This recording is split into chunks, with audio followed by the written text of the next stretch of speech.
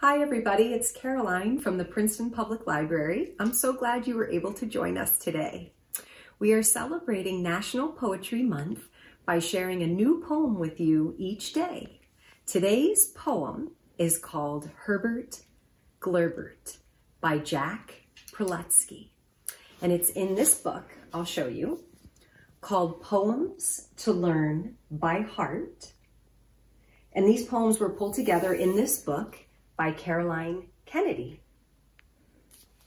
Okay, you ready? Here we go.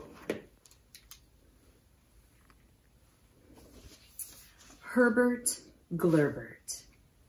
Herbert Glerbert, rather round, swallowed sherbet by the pound.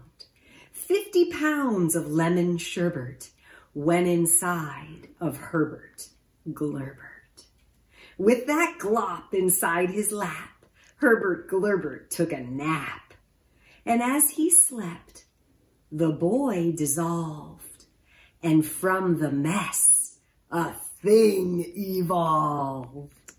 A thing that is a ghastly green, a thing the world had never seen. A puddle thing, a gooey pile of something strange that does not smile.